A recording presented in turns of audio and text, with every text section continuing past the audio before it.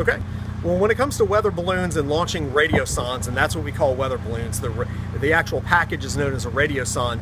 The Weather Service sends them up at locations twice a day, and it's still a critical part of the weather analysis and forecasting enterprise. We can't do our jobs as meteorologists and forecasters and researchers without that critical information of looking at what the temperature, the humidity, and the wind shear that's associated with severe storms environments. And so we're fortunate in that we have a weather balloon launch system here so that we can train our students on how to do that properly, how to collect proper weather data, and then